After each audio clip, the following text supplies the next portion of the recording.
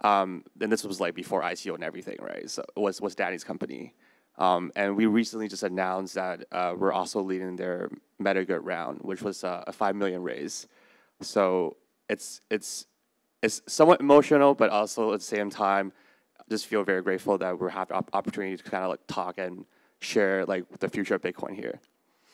So let me start off by asking a more general question, which is obviously Casey is now one of the most influential individual in the crypto space, and they call them the Bitcoin artist, right? So, and you're doing something, with digital art, digital artifacts as well, right? So how are they relevant? What does it have to do with crypto? Yeah, and Casey gave a great talk earlier, and also Brian Armstrong, talking about sci-fi. So I mean, art and science, they're all actually very related. It's about creativity. It's about telling stories and understanding the world. It's about thinking, right? Thinking deeply about the world. And so art is, I mean, with Ornos and art on Bitcoin, it's actually it was very, when I saw it, it was very meaningful for me to come back to working on Bitcoin, because I got into crypto because of Bitcoin, and it's always, Bitcoin is that very special thing. But on art side, art actually is very, like art can be very forward-thinking, and like Bitcoin didn't exist 15 years ago, and this idea of this decentralized currency or this thing that you can own, right? It's something that it's a digital thing that you can own and transact. It's actually very foreign for pretty much everyone in the world, because it didn't exist 15 years ago. But if you look at art, so let me talk about one artist and his art. So there's an artist named Yves Klein, and he had this art back about 7 years ago, where, so he's known for conceptual art, and he has these paintings of just blue, like the painting is just a solid blue color, and he actually patented that blue color, calling it Klein's International Blue. And so he had this exhibit in the 50s in Paris, where this exhibit, he prepared this gallery where he just painted the whole gallery white, just white, and he opened it up, and thousands of people went to see his work, because he's a famous artist, and people went in and they just saw an empty gallery painted white, and some people came out a little bit puzzled, but actually the reception was good. People liked this art. The art critics loved it, and so what Yves Klein was trying to portray in his art was that he was actually, it was the essence of the blue that was in the gallery, or in the exhibit. The essence was created from nothing, or rather, he wanted to create the art from as little material as possible. And in this case, it was no material. He didn't need any material to make it, but the essence was there. That was the point of this art. And people who went through the exhibit, they experienced the essence of that art. That art was called the Zones of Immaterial Pictorial Sensibilities. So people the collectors who went through it, they got the sensibility of that art. And after some of these collectors went through this exhibit, they actually asked artists, how do I buy the art? Right? How do you buy this thing that doesn't exist? Right? And this artist, he had a process for this. So he told the collectors, this is how you buy my art. This is how you buy Zones, right? That's the name of the art. He said, come with me to the riverbank. Meet me at this riverbank. Bring this much gold. Exactly this much. Bring gold. I only accept gold, to buy this art. No other currency, right? Bring gold. Meet me at this riverbank. And then, and then this happened several times. So the collector meets Klein at the riverbank and brings the gold, gives the gold to Klein. Klein then writes a receipt and says, you've bought my work. Here's a receipt. And the point he was trying to make, so what just happened here, right? So what happened was Klein gave the collector a receipt of the work. So it's a legal document saying, now you own the work. But it's actually not the work, right? But the work is actually immaterial. I mean, the work doesn't have any material, right? It's kind of this phantom thing. So how does he actually own the work, right? He owns the legal document that says he owns the work. So this ritual of buying the work isn't done yet. The client tells the collector, well, if you actually want to own the physical work, as opposed to just the certificate of the work, what you have to do now is you have to burn the certificate, burn the receipt that you just got. If you burn a receipt, then you actually embody this immaterial work, and you actually physically own it. And what that means is, for the collector, they've destroyed the receipt that proves they own the work. That receipt is the thing that they can actually sell, right? If they want to sell this work again, they need that receipt to sell it, because they can't sell the thing after they've burned it. And so actually several collectors went through this process. They burned the receipt after they paid for it in gold. And it wasn't done yet. The clients, after the receipt was burned, client took half of the gold and he threw it in the river. So the artist also burned some of that. So that was the ritual, that was kind of the completion of the art. So the exploration here, so we're talking about kind of Bitcoin and immaterial things, right? So the exploration here in this art, back from 7 years ago, was, well, what's material and what's immaterial, and how do you own something, right? Whether it's material or immaterial, and then how do you transfer that ownership, right? And that's really what Bitcoin is about too. Bitcoin is this immaterial thing, but you can own it, with this blockchain, with this ledger, with these UTXOs, and you can transfer it, in this process of these Bitcoin transactions that use UTXOs from inputs to outputs. So I think looking at art, you can actually learn a lot if you really think deeply about it. And you can even say Bitcoin is kind of like art. It's like a performed or conceptual art of ownership of digital goods, and all of us here are participating in that art. Interesting. So, obviously there is all these chains out there. You've only specifically mentioned about Bitcoin. What's wrong with Solana, Ethereum, and the existing NFT market in these chains? Yeah. So actually, there's nothing wrong with those chains. NFTs. So the fungible token in Bitcoin came first, right? It's been almost 15 years of that. And people are starting to understand, Bitcoin. In fact, the Bitcoin maxis feel like they totally understand Bitcoin, and they don't think there's a thing as NFTs, right? They think you can't own NFTs. It's just JPEGs, right-click save, right? Doesn't exist. But NFTs have been around a couple of years now. They mainly developed on, they were on Bitcoin too in the earlier days, but kind of the real growth of NFTs happened in the last couple of years on Ethereum, and that was after the Ethereum ERC-721, or the Ethereum protocol for NFTs kind of was established. And that was around 2018. So that protocol is around basically kind of also actually a certificate model. It's a certificate model, or you have a certificate and it's tradable on chain. So it's kind of, this ownership is about owning the certificate and you can trade it on chain to something that points off chain. And in fact, one of the important early NFTs that happened before the ERC-721 token was also actually an art piece by an artist.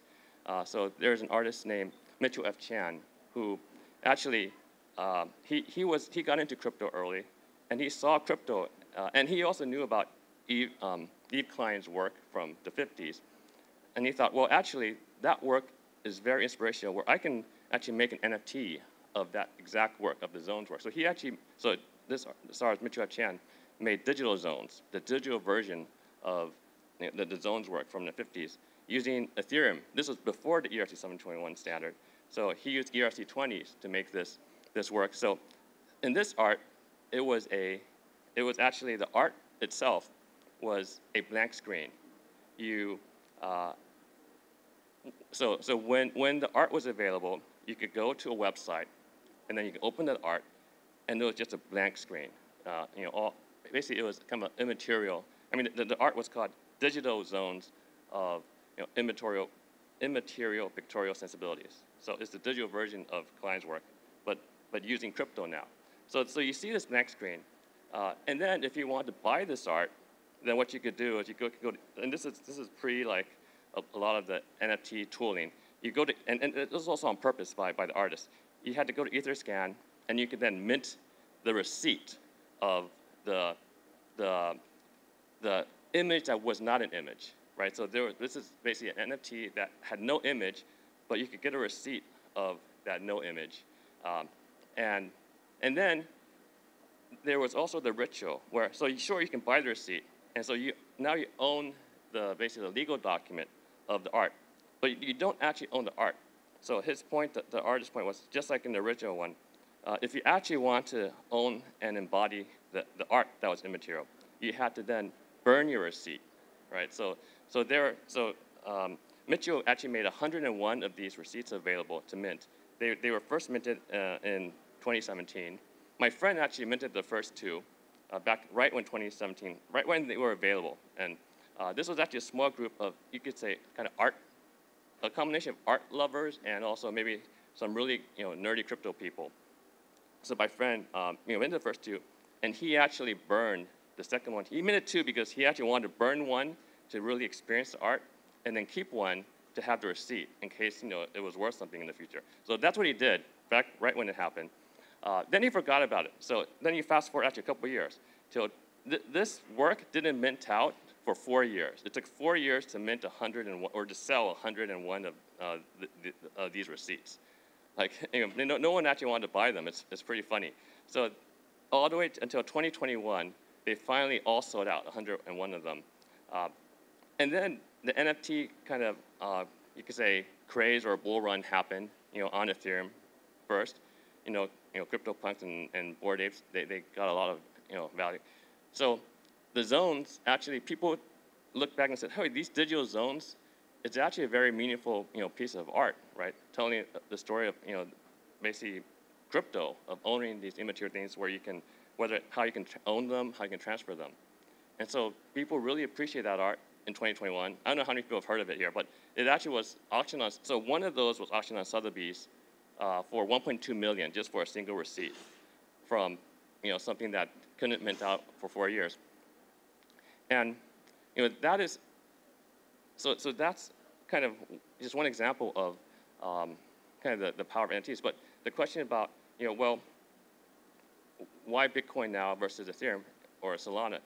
I mean, Ethereum and Solana are actually great for NFTs. The growth of basically this model of certificate ERC-721 made NFTs. And you guys started from Ethereum. Yeah, we actually started in Ethereum too. So this is actually a great model. It's actually, so one thing I would disagree with Casey on is actually a lot of people still want to use, and communities are very sticky. A lot of people stick with both Ethereum and Solana, for things like ERC-721, for NFTs. These are actually very interesting things that are being built there. And we started there too with OnChainMonkey. We launched on Ethereum. It was an on-chain collection though, so it wasn't using the certificate model where you point to, let's say, IPFS or something else. We want to actually make it basically lasting, right? Something that is very, the concept of ownership is you actually own the thing on-chain versus you own the receipt on-chain, right? Those are the two different concepts of ownerships for NFTs that are very, very different. And because we did it this way, when we saw that Ordinals was actually pretty much designed as a NFT protocol for on-chain assets, not the certificate model, it made a lot of sense for us to move over because this is a type that is great for something that's lasting, and also Bitcoin is the chain that also is going to be, I'd say, if you want to look at things 100 years out, it has a much higher chance of being around than other chains. Got it. And going to my next question, which is very relevant too, which is, as a project, I think there is a lot of options, like in terms of like which chain you want to move to, right? And historically, when we invest in project, what we realize is, if you build if you build a project on Solana, you not only get funding from VC, you also get majority funding from Solana Foundation and from their venture arm. But Bitcoin doesn't have that. In fact, Bitcoin is basically, at one point, the opposite of that, right? There were maxis who had a lot of resistance against ordinals and moving asset over. So what's your thought on that? Like, why, and is that going to be an issue in terms of getting more asset on, and what's it going to be like for the future of people who want to move more asset on Bitcoin? Yeah, well, I think Bitcoin is the highest value blockchain. So there actually is a lot of capital in Bitcoin, and people have big bags. Right? A lot of people have a lot of stake in Bitcoin. So there are many people who want to see Bitcoin being used. I think one of the problems that Bitcoin had the last couple of years was no one was actually using Bitcoin, the chain, right? Basically, you had holders who, storing Bitcoin there is a kind of a use case, but you're not actually using it in a way that makes Bitcoin secure because miners have to receive fees for that. So now we have people actually using Bitcoin. But going back to us moving from Ethereum to Bitcoin, so we actually also use a feature of ordinals that's actually really interesting, right? The idea of the teleburn is a really interesting feature of ordinal inscriptions. And so a teleburn is the idea that an inscription has an Ethereum address that you can derive that then you can send something from Ethereum, some asset from Ethereum, any asset, basically to your Bitcoin inscription. But that address or that account on Ethereum that you send it to, because it's derived, no one has a public key for that. So you're basically burning it or locking it. Or you could say you're soul bounding it to something on Bitcoin. But you are preventing yourself from being able to trade on Ethereum. So actually that was one of the things that we explored when we did basically our art on Bitcoin. We care about kind of long-term legacy, but also we were exploring this idea of ownership. What is ownership of a digital good? And in this case, we had a collection on Ethereum. It's already kind of an on-chain digital artifact collection. On Bitcoin, we actually created a certificate. So it's a nice-looking certificate. And each one is unique and points to the specific Ethereum asset that you teleburn. And so the idea here is actually similar to the two art projects I mentioned earlier. So if you burn your Ethereum asset, you no longer control it there. So do you actually own it still or not? But you own the certificate on Bitcoin, which is saying you own the thing. So you're basically transferring ownership of something you previously owned the whole thing of to you own a certificate of. And that certificate says you own the thing on Ethereum.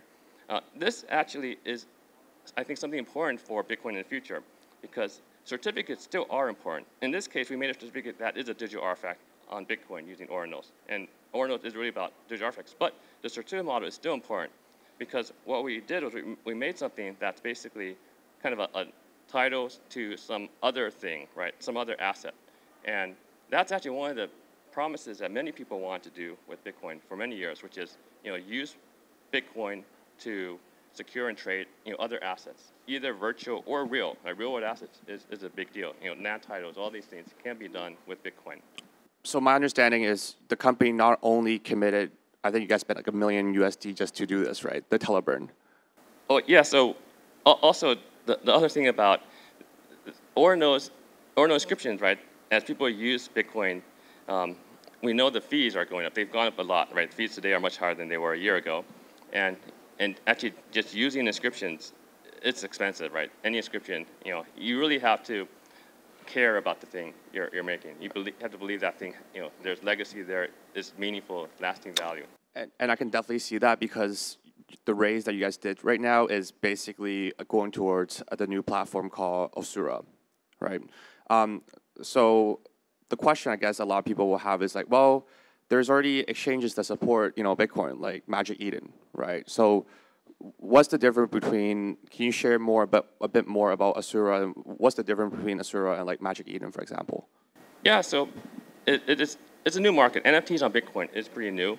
We're focused on art first because, art, people understand art and art, as I said earlier, can be very meaningful. And it is now, Bitcoin is a medium that you can make art on. And this protocol is very, it has turned Bitcoin into actually pretty amazing medium for art. And artists want their art to be on a very long-lasting platform, which Bitcoin is. So our focus is on art. Magic Eden is actually for non-fungible or NFTs on Bitcoin. They're the leader right now. But it's still a very early market. There's a lot of different types of NFTs, which is also the very interesting thing about ordinals. You can have things like bitmaps and BRC20s, and these are all, in a sense, they're actually like they are like the certificate model I mentioned earlier. Like a bitmap actually isn't the thing itself is just text, but it referred to something else that's more meaningful.